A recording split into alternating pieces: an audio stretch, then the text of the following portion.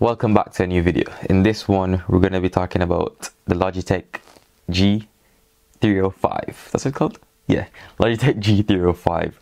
It's a super lightweight gaming mouse that I am personally using for productivity.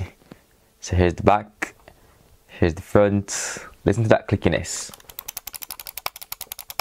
So let's get straight into the unboxing and we'll talk more about it then.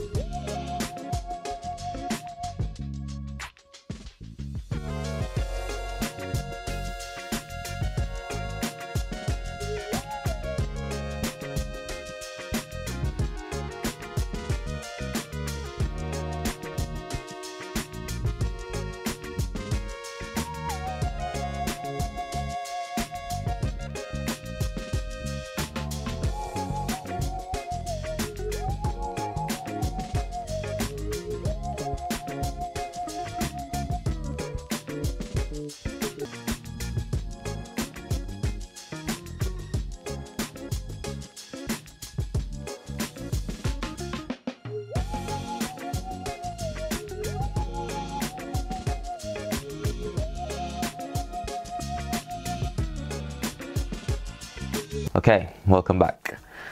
So previously, before, I was using a wired mouse from Coolmaster, I think it was. It was slightly heavier, it was wired, keep moving it, you know, the wire like keep touching stuff and it just annoyed me, you know.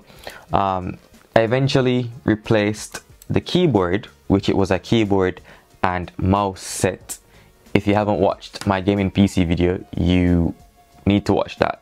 I think it's in that, and it's also in my mechanical PC video. So I replaced the mechanical keyboard and I was meaning to replace the mouse, but I was like, the mouse is working for now, I can deal with the issues, I don't need to buy a new one as yet. But I decided to bite the bullet and buy the G305. It was on sale for around, well, it wasn't on sale, I bought it for around £45 I think it was, and I think it's a well worth investment. I do like the gaming features because I was gaming a lot previously. Well, I was trying to game a lot previously with mouse and keyboard and I failed. As you can see the controller there, because I'm a controller guy. I've been playing controller on console, went to PC, still controller. I couldn't switch. So yeah, I liked the gaming features, and also mainly because I couldn't bring myself to buy the MX3S, which is like 150 I think it's cost, something like that. I'll definitely put it up on the screen, but that was way too expensive. I'm like, I'm just getting back into this mechanical keyboard and mouse thing. I don't need to be breaking the bank to like buy stuff. So I wanted to give you guys a realistic review based off what I've been using and what I can actually afford. So yeah, like I said, it's super lightweight, super nice. Moving it around on the screen has been brilliant. Like, I have no issues. There's also a button here, right, and it's like each time I click it, it gives me different lights that show me that the DPI is changing. If you don't know what DPI is, it's basically how do I explain it? It's basically how fast the cursor moves with each direction that you're moving it, right? Up, down, but forward, back, side to side. If you're on the different light tells you the DPI, which means the speed in which the cursor will be moving on the screen. The only thing that I don't like about this mouse is that it comes with, you know, batteries, which it says will last for quite long. I guess we'll see. I think I can't remember if it said like 30 days or something like that. I'll put it up on the screen also, but I wasn't too bothered about it. Activation is really fast. You have two buttons here for those gamers that need those extra side buttons. I don't use them for anything because I'm not using it to game. But no, I think for a pretty good wireless gaming mouse, this is it.